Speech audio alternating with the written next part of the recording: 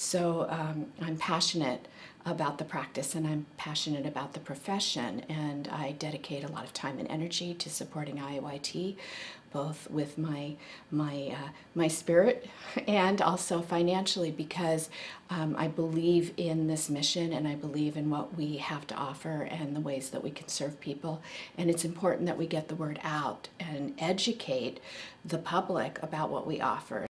So I know that there are openings in the medical community, and I know that there's more as I go and I speak about I-AYT and yoga therapy and distinguishing yoga therapy from yoga. People's ears are perking up. I bless I-AYT with their work and support them and encourage all of you to do so as well.